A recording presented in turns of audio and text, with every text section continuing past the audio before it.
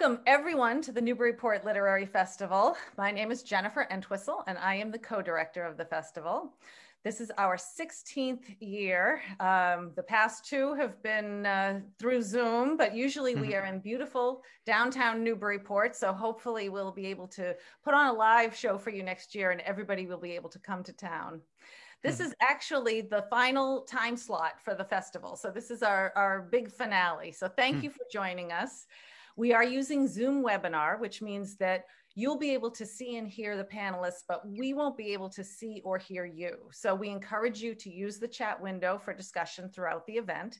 But if you have questions for the authors, please use the Q&A button that's at the bottom of your Zoom screen. That will queue up the questions so that we'll be able to take them towards the end of this session. And I would just like to give a shout out to our partner booksellers, Jabberwocky Bookshop in Newburyport and the Bookshop of Beverly Farms. I will put links to both of those bookstores in the chat window once we get started. Local independent bookstores need our support now more than ever. So I just ask that, I encourage you to buy books, buy them local. If you have a favorite indie bookstore, then feel free to buy it there, but let's support our indie booksellers and keep them going. Now I am going to turn this session over to Chris to take care of introductions. So Chris, take it away. All right, thank you very much. And we are still waiting on Deji, who hopefully will be logging in shortly. He might be having some technical difficulties, but welcome everyone. We're here to discuss recent trends in science fiction and fantasy, and specifically the 2020 volume of the Best American Science Fiction and Fantasy, which was guest edited in 2020 by Diana Gabaldon under the series editorship of John Joseph Adams, who joins us today. My name is Chris Cevasco. I'll be moderating today's panel, which features John, who I've already mentioned, as well as hopefully three other authors with stories appearing in the 2020 volume. We have Charlie Jane Anders, Deji Bryce Olukotun, and Rebecca Roanhorse. And I'm really looking forward to our discussion. And I thought before we begin, I'd have each of us briefly introduce ourselves to those members of the audience not already familiar with your work. So I'll start. And as I said, my name is Chris Cevasco. For the past few years, I've been working with John as the assistant series editor of the Best American Science Fiction and Fantasy Anthology. And I published Paradox, the magazine of historical and speculative fiction from 2003 to 2009. I'm also a writer with stories in a couple of dozen magazines and anthologies. So why don't we start, I guess, with John, and if everyone is seeing these in the same order that I'm seeing them on the screen, and then we'll go clockwise from John. Okay. Yeah, so I'm John Joseph Adams. As Chris said, I'm the series editor of Best American Science Fiction and Fantasy. I was the founding editor of it. I'm the one that pitched it. I'm the reason it happened because I pushed to make it happen. So that was pretty cool. Other than that, I've edited about 30 something anthologies. I've been editing Lightspeed magazine since 2010, and I also am the publisher of Nightmare magazine and Fantasy magazine, and Lightspeed. Yeah, so I've just been around I worked at the magazine of fantasy and science fiction originally. That was my first job in publishing. So I've been in the industry since like 2001. Anyway, seen lots of trends over that time. And Charlie Jane? Hi, I'm Charlie Jane Anders. My most recent book is Victories Greater Than Death. That's the cover behind me with the awesome purple shiny hair. And I also have a book coming out in August called Never Say You Can't Survive, which is it's a book about how to use creative writing to get through really hard and scary times, like political instability, but also plagues, other problems. And, that's coming out in August. You can get Victories Greater Than Death from Jabberwocky Bookshop or the Bookshop of Beverly Farms. Please support indie bookstores. Thank you. And Rebecca. Hi, everyone. I'm Rebecca Roanhorse. I'm a New York Times bestseller and a Hugo, Nebula, and Locus award-winning author. If you're not familiar with the Hugos and the Nebulas, those are sort of like the Nerd Academy Awards. So that's how I always explain them to my relatives. And my latest novel is Black Sun, which I have on the shelf behind me, but maybe I'll put out later. And it is a big, sprawling, epic fantasy inspired by the indigenous cultures of pre-Columbian Americas. And it is nominated this year for a Hugo and a Nebula Award as well. Excellent. Okay, so we're still waiting on Deji, but why don't we jump in? I wanted to start by talking about, so in her introduction to the 2020 volume, Diana Gabaldon writes about how one of the main themes that she saw when she was reading for this volume was stories of a doomed Earth.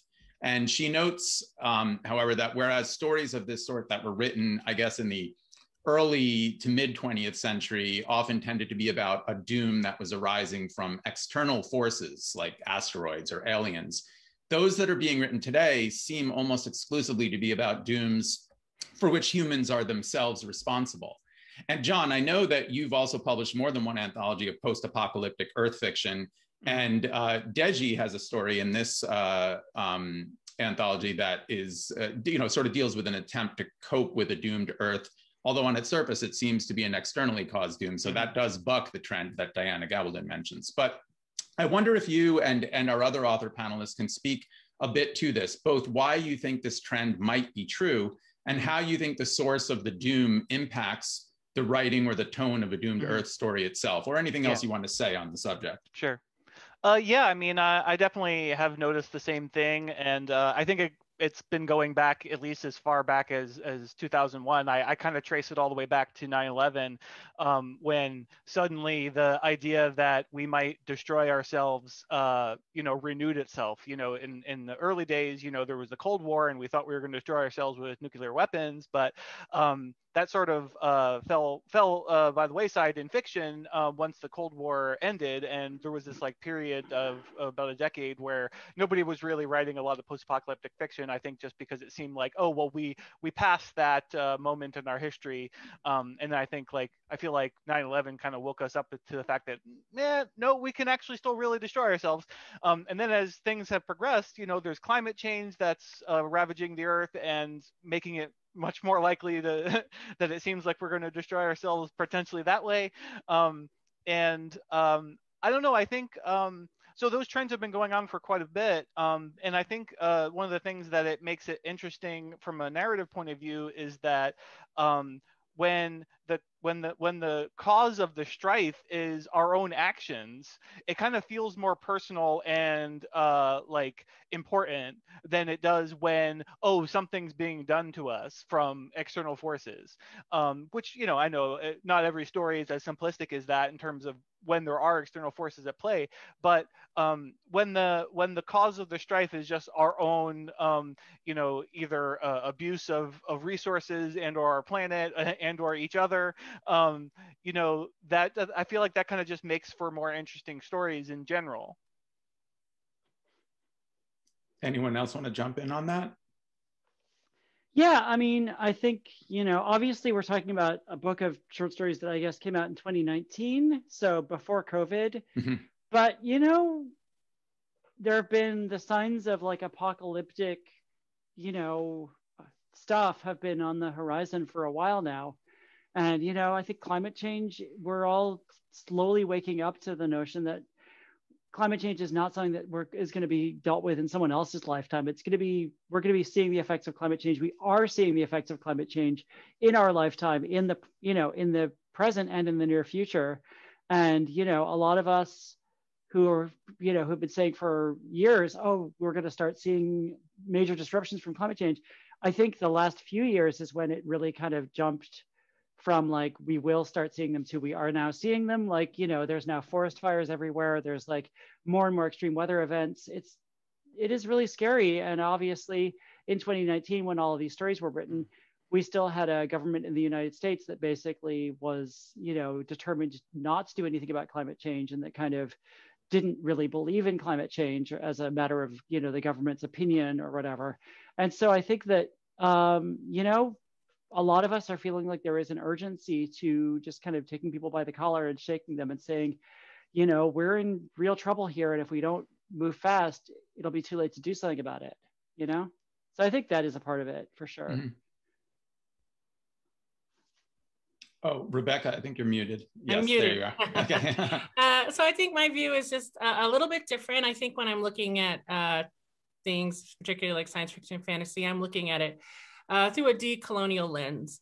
So I'm wondering like what people used to be afraid of and what they're afraid of now, and like who's telling the stories. And so often I think this fear of the outside forces is sort of part of the American uncanny. I think it's a fear of the other. I think it's a fear of immigration and brown people and all of that stuff that went along with colonizing space, you know, in this metaphor of colonization. And so I think who was telling the stories? Mostly old white guys, to be quite frank. And now you have a diversity of voices. You have people of color, BIPOC folks, you have queer folks, disabled folks telling stories. And so what they fear is different. They don't fear the other the same way that white writers did back in the day. And they see the dangers around them, you know, the dangers that we do to ourselves as human beings. And so those are the kinds of stories I think that we are telling now. So yeah, that's sort of my take on it. Yeah, absolutely. You know, often I feel like these sorts of doomed Earth stories, particularly from the earlier 20th century, they've used the doom as a kind of an instigating factor that leads to a story that's actually about escaping from Earth, while perhaps more recent stories seem more to me to be frequently tales of having to cope with or, you know, remaining on the doomed planet. Of course, there's going to be, you know, exceptions to all these generalizations. But again, you know, Deji's story, unfortunately, he's not with us, but, you know, it does a bit of both. He has parallel stories in his tale with people staying on Earth, coping, as well as those escaping. But what strikes me is that if the doomed Earth stories in the 2020 volume had been written a year earlier, as Charlie Jane was mentioning, we might see them as metaphors for living with coronavirus. But as these stories were all written pre-pandemic, there's something else going on here. And I wonder why do you think writers and maybe editors and readers are more drawn to stories nowadays about coping and surviving rather than stories of escape? Well, I mean, I think even without a pandemic, I mean, I think we were definitely forced to cope with a lot of stuff over the last several years, as you know, all the political turmoil and everything that Charlie Jane was referencing. It's like, I mean, it was like a plague. It was like a social plague is what it, and it felt like it was like a daily barrage of like just like psychic torment. and it's like, that's a lot like, that feels like a lot like a plague when you're suffering through it, I think. And so I don't think that it doesn't seem that surprising to me that you know, that stuff would have trended towards that kind of thing even ahead of the actual like biological plague that we ended up suffering. So yeah, I mean, that's kind of what I think. But I also think that just like these kind of themes, like while there may have ended up it may have been that a lot of ended up in this particular volume, I think like any given year there actually are a lot of stories that are like written on these kinds of themes. And if this might say a little bit more about like Diana's particular focus or taste or preference than an overall like sort of increase in this kind of thing. So I mean, that's something to keep in mind as well when you're evaluating these things. Go ahead. I was just gonna say, I'm gonna be a broken record and say, you know, a lot of that escapism is, you know, this whole concept of white flight. You know, and that there was still somewhere you could run to the suburbs, you could try to get away. Even this idea of colonizing space as the final frontier. There were still places, you know, in the imagination that you could go and maintain sort of your status quo way of life. And I think that is changing. Well, you know, to a certain degree. Perhaps it's who's telling the stories, I guess, that's changing. And so that's why the concerns, you know, are different, because you can't run away from who you are. And I think when BIPOC folks and other people are telling their stories, there's an acknowledgement of that. Yeah, I mean, I just want to jump in and, you know, kind of second everything Rebecca just said, but also I think, I mean, this idea of like, oh, we're just going to leave Earth and go colonize some other planet and it's going to be hunky-dory and like, oh yeah, we have a disposable planet, you know, we'll just like, we'll just go through like planets, we'll just chew through planets, and like when we use one up, we'll go to the next one. You know, I think that that was always a fantasy. It was always a fantasy for a bunch of reasons. And I think that we've gotten, I don't know if it's just that the science has gotten, we've learned more about like the difficulties and dangers of like trying to colonize another planet, even in our solar system. Or if it's that, you know, we always kind of knew that it was really unlikely that we'd be able to like actually create an independent settlement on Mars or any other planet, you know, in the next, you know, I don't know, hundreds of years. But it feels like this is this kind of like persistent fantasy that was really never realistic. And a couple of years ago, I was interviewing an exoplanet expert for a piece I was writing, and I didn't get to use this in the article, but she was basically like, look, none of the other planets in our solar system are habitable by humans. They're not gonna be. Like, we don't have the capability to make them independently habitable. Any colony that we establish on any other planet is going to require constant resupply and kind of refreshment from Earth. And, you know, even outside our solar system, getting to another planet outside our solar system is a whole other thing. And those planets are going to have their own challenges. They might just not be habitable for a bunch of reasons involving like the types of cosmic radiation. I'm totally borking what she told me. I'd have to go back and look at my notes. But there are real scientific reasons why this fantasy that like people like Elon Musk are always trying to push, I think, that like, oh, we'll just get another planet, you know. And it does kind of come back to this longing for like what Rebecca was talking about, this longing for like, we're just going to keep pushing forward. We can just like trash this place and then go find another place. And like, you know, nope, we ran out of places to trash. And we're not just going to be able to keep moving forward like a shark to escape the destruction we've caused, you know? We're going to have to actually stop and fix some stuff. Like, it's like Kim Stanley, sorry, I'm going to stop, but it's like Kim Stanley Robinson says, there is no planet B. This is it. We got one planet and we're messing it up. Yeah. Yeah, I would agree. We are. So hopefully we'll stop messing it up. You know, another question I wanted to touch on is, so for better or for worse, you know, the 1930s and the 1940s are often referred to as the golden age of science fiction. And so we've now had about 100 years or so of stories. And something that has, I think, now long been a popular trend is taking the sort of science fiction and fantasy tropes that have developed over this century and kind of turning them on their heads in some way. So we get stories like Victor LaValle's Up From Slavery, which is in this volume, and reinvents certain sort of Lovecraftian tropes in a powerful and clever way, much as he does in his novel Ballad of Black Tom. Or Tobias Buckell's story, which takes on sort of the aliens visiting Earth trope and plays it for humor. What do any of you think it takes to use a recognized trope and turn it on its head, but not merely just to kind of change up to down or switch A to Z, but to really do it successfully and provocatively so that we end up with something very, you know, unique that lets us see the underlying trope in a whole new way?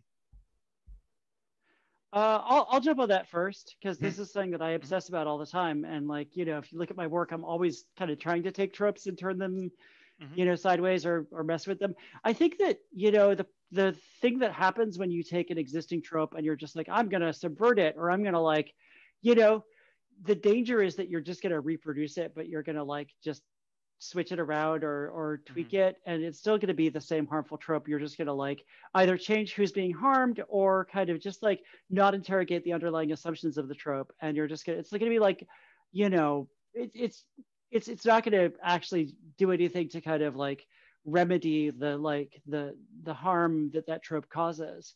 And I think that you have a responsibility when you use any trope, even if you're doing it, playing it kind of straightforward, or if you're kind of like subverting it, you have a responsibility to really kind of interrogate the trope and think about like, why do we have this trope? What does it actually mean? What's it about? Why do we keep coming back to this notion? And often you find assumptions buried in the trope that are, you know, colonialist, imperialist, white supremacist, you know, assumptions, and or you know, misogynistic in many cases assumptions, or you know, or anti-queer, or ableist. Sorry, we just stop listing ists. But you find these assumptions buried in these tropes, and it's your responsibility not just to be like, well, I'll just turn it sideways, but to actually kind of interrogate them and kind of like confront them head on, and to kind of put them together in a new way if you're and address it, I think. And that's what when you see people doing like smart takes on Lovecraft, that's what you're seeing. Mm-hmm. Anyone else on that, or will? I don't know that I have, a lot of the tropes, I think Charlie Jane's talking about like harmful tropes. There are some tropes that are not necessarily harmful. I mean, a trope is just sort of like, a narrative setup that we're all familiar with, like the chosen one or the love triangle. You can have things like that are a little less weighty, although I would say the chosen one perhaps is more weighty than we like to think about. And engage in those. Like I like a lot of tropes, and tropes can serve you as a writer. But I think Charlie Jane is right that you need to understand sort of what's at the foundation of that trope and how it came about and why we like it. So you can't just sort of be like, oh, I'm going to flip it. You got to really engage it, and you can have a conversation with it. And you can sort of show all sides of it. And you can sort of play with the idea in a fun way. But it's sort of like you have to know the rules to break them.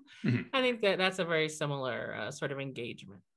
Yeah, I mean, so speaking of benign tropes, to some extent, actually, I guess it doesn't surprise me to hear, Charlie Jane, that you like to play with tropes. Your story in this volume, in my view, kind of does a bit of that subversion of tropes by doing something interesting with what might be called the sort of magic bookshop trope.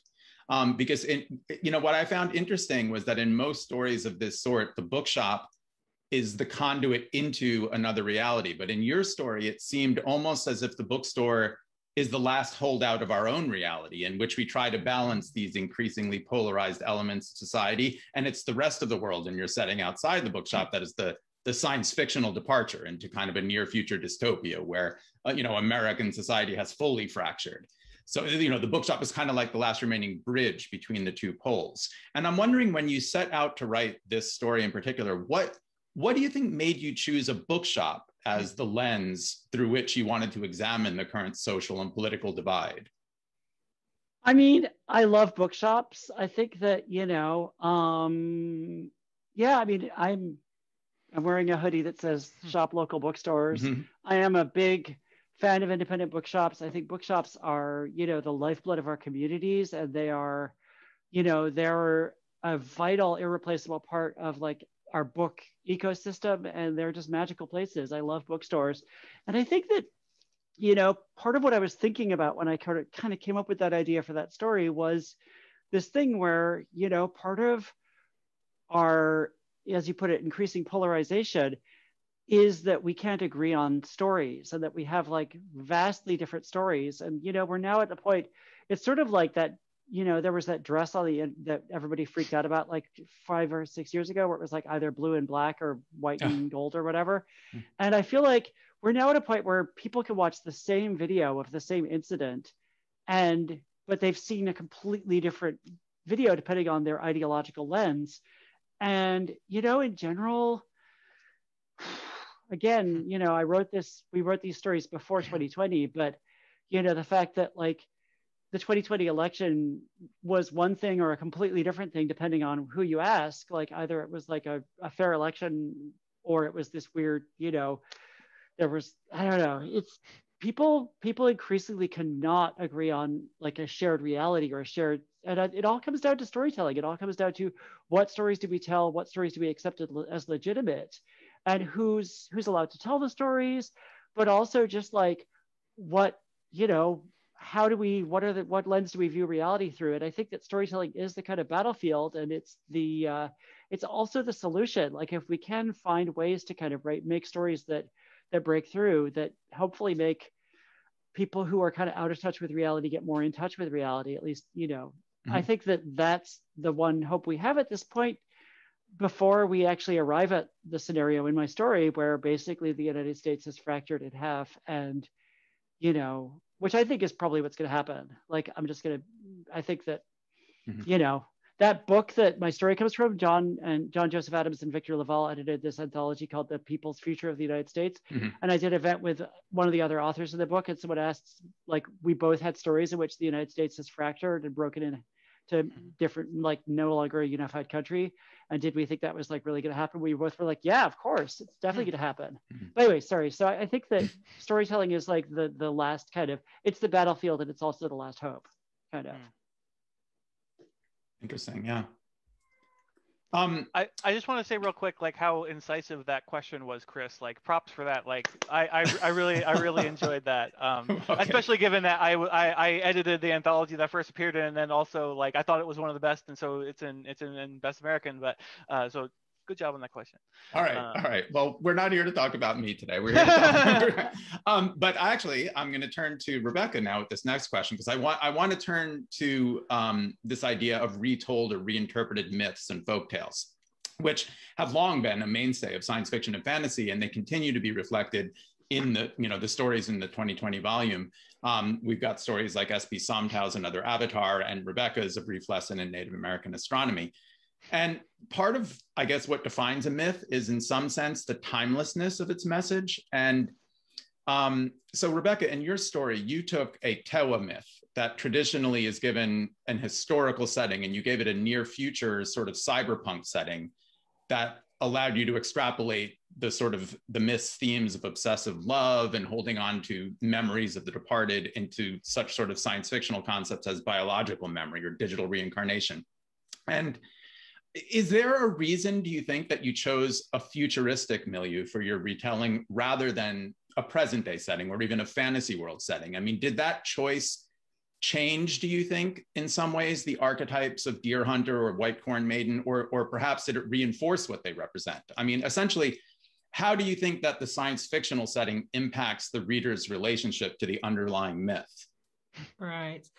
Well, it is my personal goal to constantly put Native Americans in the future. All right. Because we are so often stuck in the past. And, there have been like polls that said, something like 48% of the population don't even know that natives still exist. So, that's a bummer. Yeah. So I'm always trying to put folks in the future. But I think, you hit on something when you talk about the timelessness of the story. I think we tend to think that our ancestors were somehow primitive in their thinking, or are stuck somehow lesser than us intellectually because they didn't have what we would formally call science. But of course, that's silly. Humans have the same sort of basic needs and desires and social structures that they've always had. And so these stories, these timeless myths are there for a reason. They speak to something inherent in us as in our human experiences. And so that's really why I picked that one. It's a lesser known story, obviously, but certainly it resonates. Mm-hmm. And, it's near future, and it's nearer to the present than I even knew when I started to construct that story. A lot of the ideas in the story are actually happening now.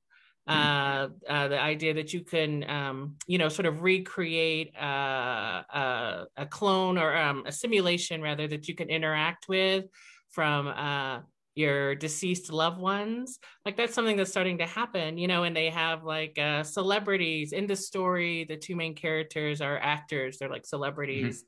And so they're obsessed with image and beauty and things like that as well.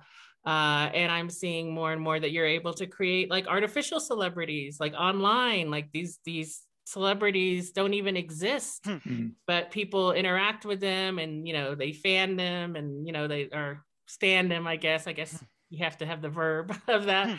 And, are obsessed with them and all of these sorts of things. And they're just simulations. They're not people. And so it's a little future, but it's a little here and now as well. Anyone else want to talk about retold myths or? No one else retold a myth. No, but you might have an opinion. They're like, whatever, yeah. Roadhorse. Well, no. I mean, I will say also that after reading your story, it did encourage me to go track down the underlying myth that you based it on, and it. I enjoyed your story a ton when I read it the first time, and I enjoyed it even more on a whole other level once I read those myths and saw the things that you were playing with. So kudos, that was really well done, actually. Thank you. you know, we've spoken a lot about the trends that Diana Gabaldon saw in these stories. And I'm wondering what sorts of trends are you all seeing? John, either in the slush piles for your various editorial duties or when you're reading for Best American Science Fiction Fantasy. And for the authors, I mean, do you notice any new or emerging trends either in what you've been reading or in your own writing, like tropes or subjects or themes that you find yourself returning to recently? John, do you wanna, or whoever? Yeah, John, go first. Okay. John sees everything. So. Yeah. I mean, the 2020 stories, obviously we saw a lot of people reacting to COVID and also still the political reactions and everything to all the turmoil going on there.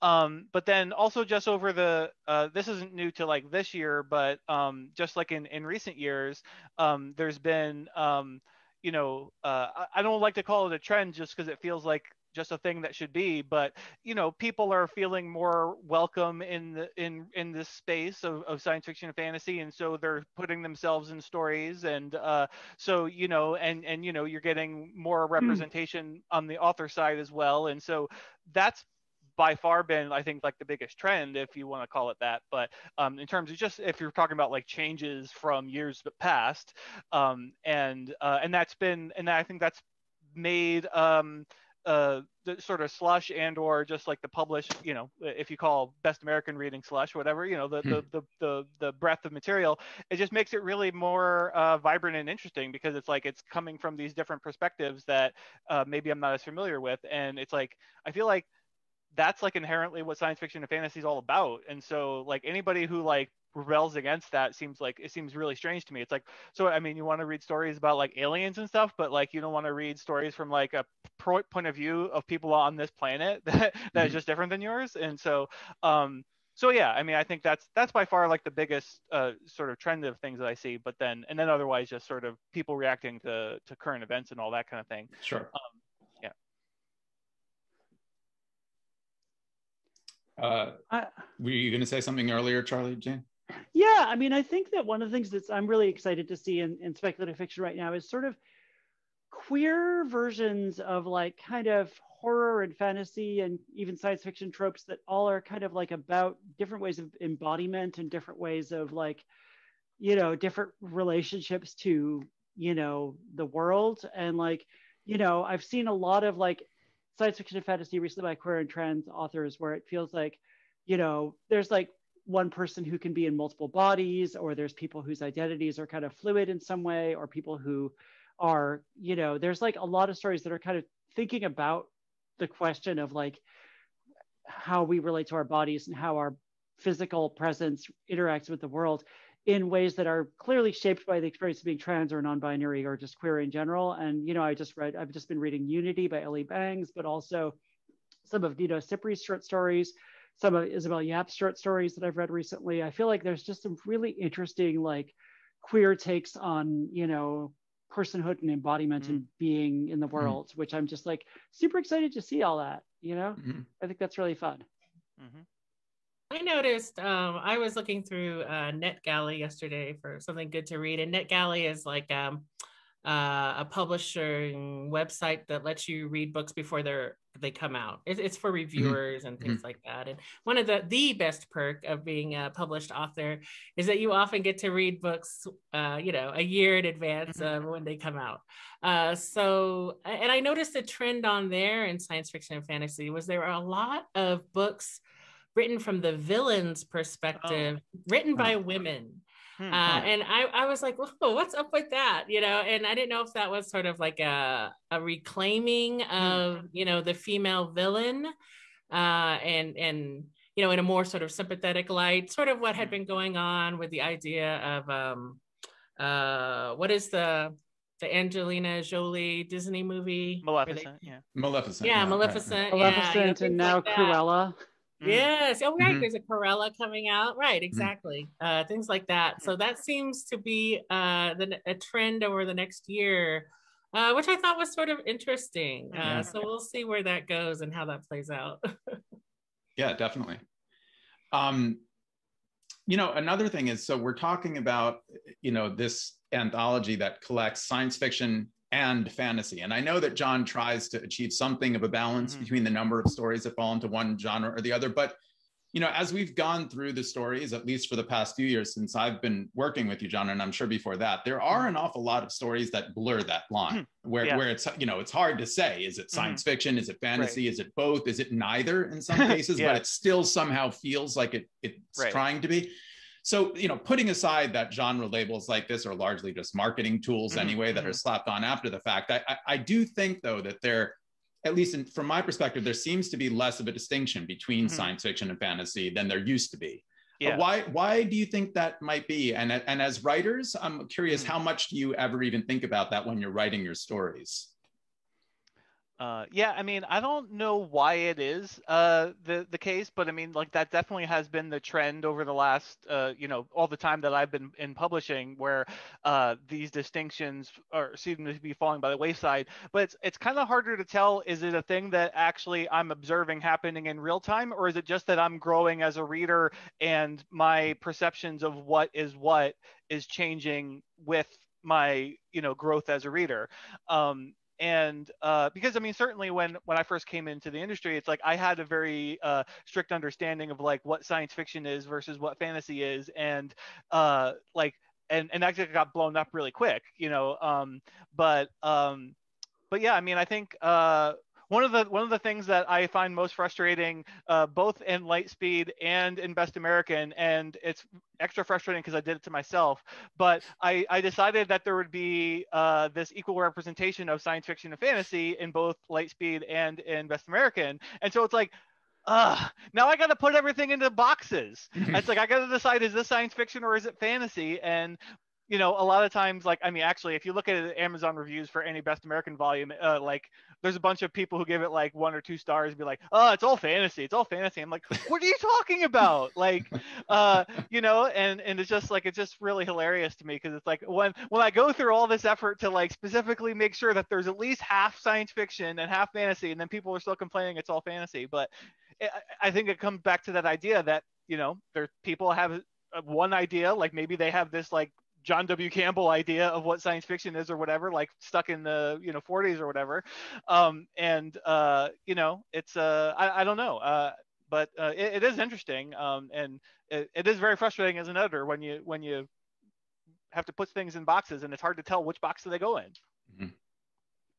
Yeah, I'm gonna blame Star Wars. No, yeah. I'm allowed to say that. I wrote a Star Wars book once upon a time. But I mean, Star Wars is probably our most beloved science fantasy sort of franchise, right? I mean, it's science fiction, it's space opera, but you know, we have space wizards, because what are the Jedi but really magical wizards?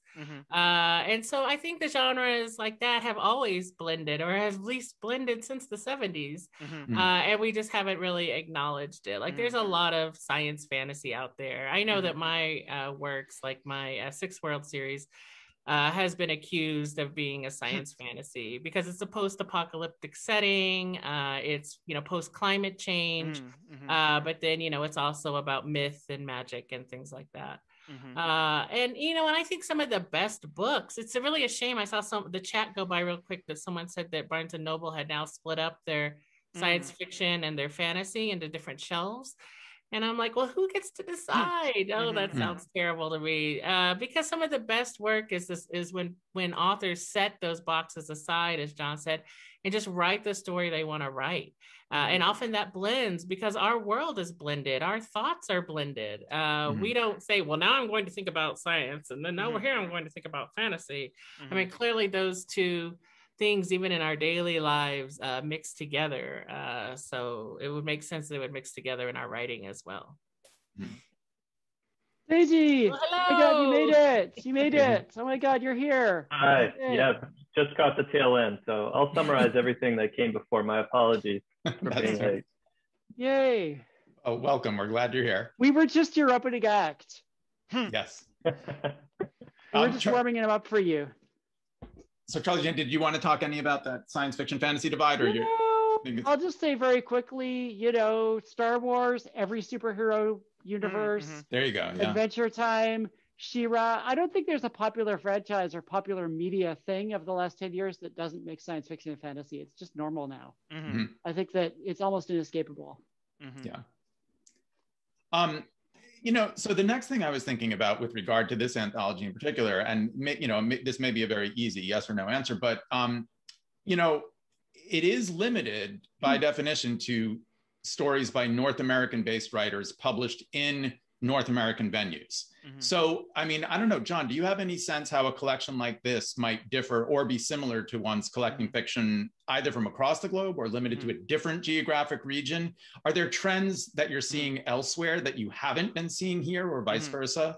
You know, perhaps not, but right. Yeah, I mean, it's harder to say just because I do focus most of my reading on the stuff that is eligible for Best American. But you know, in terms of like the stories that I'm publishing in the magazines and stuff, I definitely see, you know, different things being written from people who are outside of North America. And honestly, I mean, if I had say over what was eligible for this 100%, I'd say like just forget about this stupid geographical restriction. Like let's just, you know, but it's called Best American, so what are you gonna do?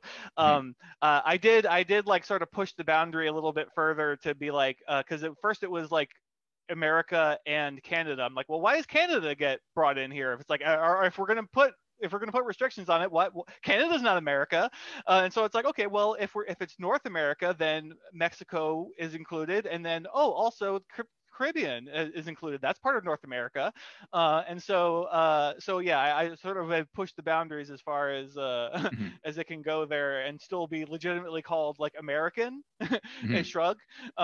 So yeah.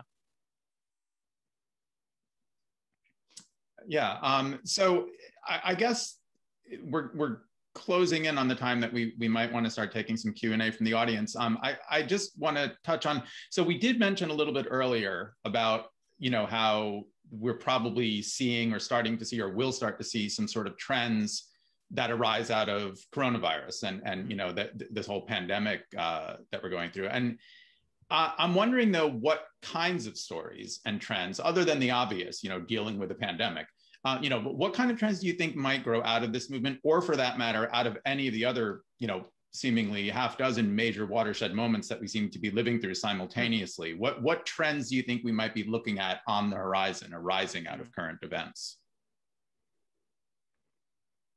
Whoever would like to jump in. Yeah. Deji hasn't got to say anything yet. Have any thoughts? Oh, well, that's my own doing. Thank you for giving me the, thanks for giving the mic. What I spend a lot of time in terms of, what I spend a lot of time thinking about right now is inequality.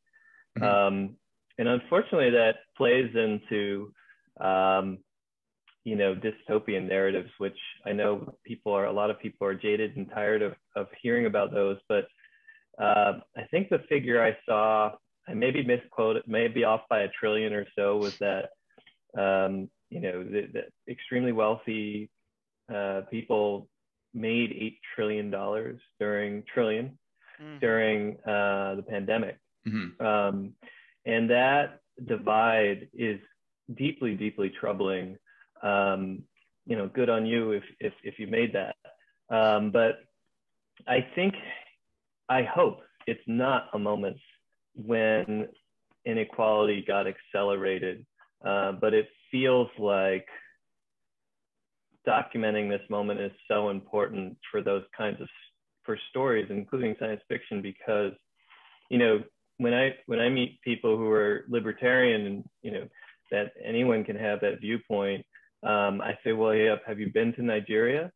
You know, that's kind of a libertarian model, and that's where a lot of my fiction is based. If the going is good in Nigeria, you can live a really tremendous lifestyle. You have all the first class stuff that anyone in any developed country has. You have servants, you have super fast internet, which people may not realize. You'll have the latest technology, you'll have it all, but you'll also be surrounded by a tall fence. You'll have bodyguards. You have to travel in an entourage, and you're going to have ongoing concerns for the physical safety of the people you love. That's the libertarian, you know, and you move out of your little enclave, and there's, you know, people begging on the streets and poverty. I don't want to paint too, you know, it's a complicated place. There's a lot happening. It's a big country, a lot of diversity. But for me, just the thing that I just can't stop thinking about today is there's been a lot of heroic behavior by a lot of people, and we got to celebrate that. But in terms of the story, it could be a watershed moment where if we don't start caring, at least in the American context, caring about our neighbors and stuff, like this could be the moment where the dystopian became more real than ever. Mm-hmm. And that's kind of troubling. In terms of actual science fiction, it's so hard to write, as I'm sure your panelists have mentioned, when you're living through it, because the truth seems to always be stranger than fiction. And, but that notion of inequality is something that people have been talking about for a while. It's just right now, it would be one thing if the wealthiest amongst us stayed steady, but the fact that they got richer during this moment, like that is the part that is really troubling. People are really suffering, people are dying, and so for me, it relates back to the dystopian narrative. Yeah, I just want to chime in really quickly and say that absolutely everything Deji just said is absolutely spot on. I think that, part of the horror of the pandemic is that it really was unevenly distributed, like in terms of the harm and the suffering, and like you have essential workers and like, frontline workers and just like people working in restaurants and shops and stuff who were really horribly hard hit. And then there were those of us like me who, just was like, oh, well, I'm just going to stay home for a while, I guess. And like, it's just those of us who have jobs where we can work from home because we're, moving ideas around on a computer or whatever. It's just, and I think that it's hard to escape from that reality of like, it just really highlights the stuff that was already baked into our society, the inequalities that were already baked in. And I hope that we're going to see thoughtful stories about that, not even necessarily pandemic stories, but stories that deal with that divide, because it's such a huge, big deal. And I think this is Rebecca.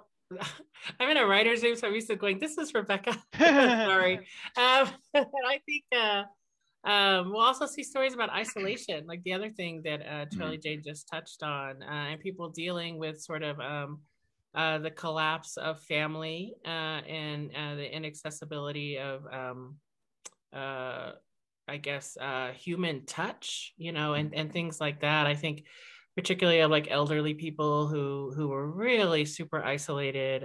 So at some of the hardest, times of this pandemic, and just, people in general, you're in a city, but you're locked in your tiny apartment and you can't interact, physically with people, and what that looks like, and what sort of the psychological impacts of that are. All right. I do want to leave a little time here, I guess, for some Q&A from the audience. We do have some questions that have been popping up. This one is interesting. So this audience member asks, so the panelists have spoken about traditions like post-apocalyptic and dystopian. How do the panelists respond to the notion of fiction that proposes solutions, alternative worlds, and challenges through depictions of utopia? And that's a question by E.R. Hoffer. What are your thoughts on that, anyone? Utopias? Well, I mean, I think it's an interesting. It sounds like an interesting idea when you think about it in the respect of like how fiction often challenges us to think about social issues in a different way, and in a way that just like reciting facts at you is not going to, because there's that like human element of the characters dealing with the issue. But when you the challenge of utopian stories is that it's harder to sort of have a utopia and then have a sufficient conflict in the story to really make it all work. But I mean, if you're talking about building toward a utopia, I think that could be really interesting. And I mean, any utopia isn't going to really be a utopia anyway. I mean, because like not with people living in it. It's like there's going to, it's just impossible, like, because somebody's going to it's not going to be a utopia to somebody. And that's the whole thing with them, with utopias, is that, sure, for some people it's utopia, for some people it's not. And it just seems unavoidable.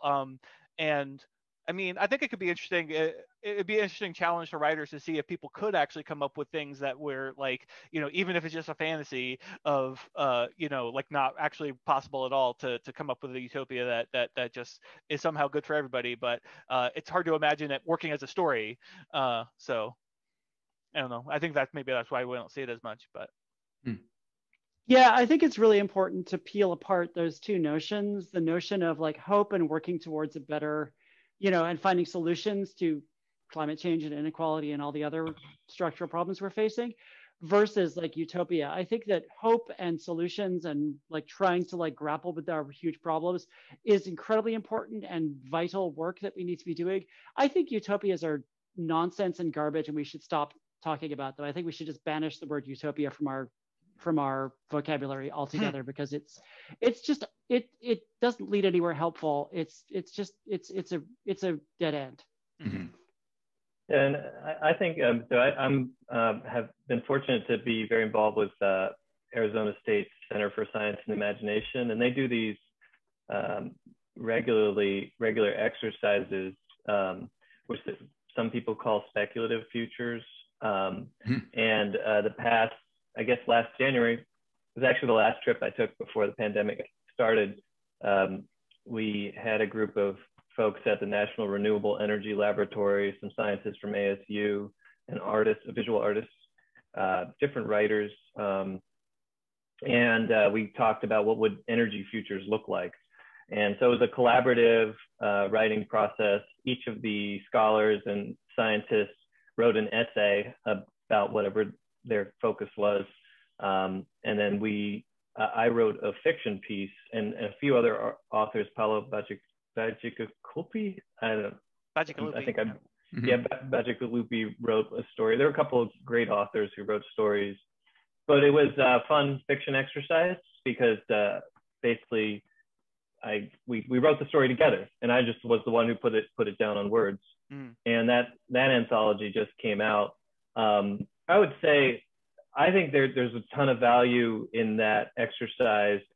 The fiction that tends to come out of those exercises, I could get in trouble for saying this, tends not to be as strong on its own in terms of fiction, like a purely great science fiction story. And I think that's partly because of the constraints of the process. And they're often very time constrained too. So you have to write it quickly and your deadlines are fast. I mean, that happens to a lot of science fiction authors, but it is a great thing that people are replicating all over the world in different contexts. I wouldn't say it's a utopia or a dystopian exercise, but it is what Charlie mentioned, searching for hope and providing hope in a very structured way. I'm involved right now with one at the UN Refugee Agency, and we're doing a similar exercise. And that's a global group of folks from Brazil and all over the world who are working on that. And it's got its own challenges. Each one is different. But I think there's plenty of space for, if you actually want to apply it to policy solutions there, the idea is we're trying to imagine what migration might look like 20 years from now. And, and there's lots of interesting things about that. For, if we have better internet, it may mean you don't have to migrate to a new country. You can work from where you are. Or some other, there's all kinds of factors, climate, refugees, things like that. So it's a really long-winded answer, but I think there are actually people who try to apply this stuff to policy solutions, and it can work. It can also be pretty dry. It can be great. Sometimes there's a spark, sometimes there isn't. There's a question here from an audience member who mentions that they teach science fiction at a girls' school, an all-girls school, and they mentioned that this is particularly a question for Rebecca. They want to know, what do you think is distinctly different? I guess maybe they mean what are some of the special challenges about writing science fiction and fantasy featuring women? I don't know. Yeah. I write human beings in my stories. And I don't believe in a gender binary, so I'm not sure. I think, I don't know. I think character is character. And I think what you do is you write great characters, and you give them purpose and meaning and goals and failures and complications and all of that stuff. I've never had trouble writing women into my fantasy or science fiction, because that's where they belong. I'm not sure how to answer that. Okay, fair enough. Yeah, well, as the other woman on the panel, and I actually don't fully understand why that was a question just for Rebecca. Because hello, two women here. That kind of bewilders me. I mean, I want to second what Rebecca said. I think that it's really I think we, what I want to refer back to what I said before about tropes. A lot of the tropes that we end up kind of reproducing in sci-fi and fantasy are very gendered tropes, and they often contain these little nuggets of misogyny inside them that people sometimes unthinkingly reproduce. And when I write female characters, like, for example, sometimes I've had times in the past where I'm like, well, this person could have a near miss with sexual assault, or this person could experience a sexual assault, and that would, spur them to do something. And then I have to kind of stop myself and think, you know what? Using sexual assault to motivate a female character or any character is a trope that has to be used with extreme care, if at all. I think that, you just really need to be careful about how you approach something like that, because it's a cheap way to generate character development usually for female identified characters. And so things like that, I think you have to be mindful about the tropes that are kind of gendered and that contain these misogynistic assumptions in them. And I will add one thing, just a small thing, and I actually stole this from Max Gladstone, who is a great speculative fiction writer from the Boston area. And some of I think we tend to fall into sort of patterns of creating characters. Like, if we're going to create a security guard, it's going to be a male, or if we're going to create a secretary, it's going to be a female. So little things. So what Max does in his books constantly, and I would find myself going, oh, well, of course that can be a woman. Oh, of course that can be, a non-binary person. Is to challenge those. Like, as a writer, you need to challenge your own assumptions. You have to constantly be questioning yourself, sort of like Charlie J said. There's little nuggets of our own sort of limitations and the things that we've been taught, sort of planted in our brains. And when you get them down on paper, it can be really problematic. So you really have to sort of always be challenging yourself, always questioning yourself. And that's honestly one of the joys of being a writer, is that you really get to push your own growth. And I just do want to follow up. I think the audience member mentioned that they only directed that to Rebecca because they actually have taught Rebecca's books in their class. And so they were trying to follow up on that. So yeah, that was confusing. I think that makes sense. Yeah, no worries. Sure. I was just sort of issuing a very gentle correction. Hopefully it came across as a gentle. It did. Gentle, just like, okay, good. Because I love. Yeah. Anyway.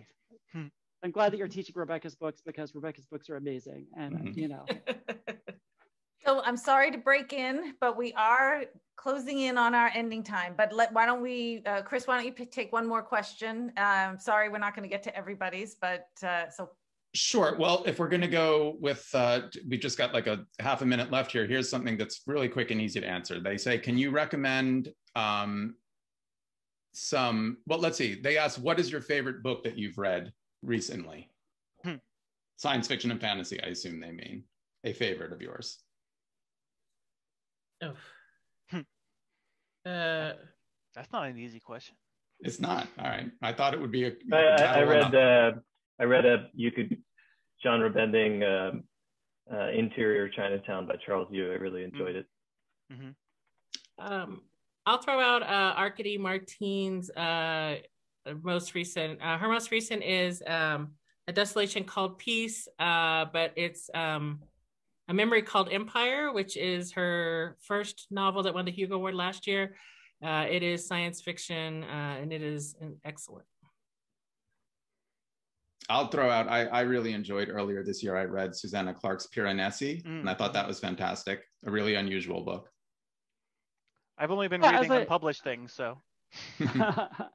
As I mentioned earlier, I've just been reading Unity by Ellie Bangs, which is just a fantastic kind of future kind of somewhat post-apocalyptic thriller about, you know, kind of someone who can have like a shared consciousness among multiple people. And it's so fun. It's so great. I'm almost done reading it. I'm really loving it. It's so terrific.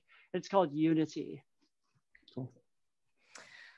Oh, thank you so much. This has been a fantastic discussion. I can see lots of kudos and thank you in the chat. So I think the audience loved it. We had some great questions, and I am really sorry we didn't get to all of them. But I guess we'll just leave you wanting more. So as I said, this is the last event of the festival. So thank you so much for being here with us, to all the panelists, and helping us kind of wrap up a great weekend. And thank you to our audience. I mean, we certainly couldn't do it without you. So, you know, until next year, thank you and have a great night. Thank you so much. Thanks, everyone.